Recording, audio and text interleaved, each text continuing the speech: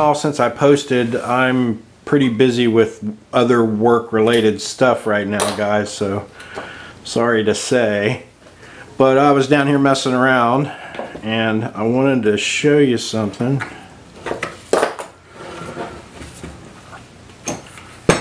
This little experiment, okay? This is an 88-pound pull magnet.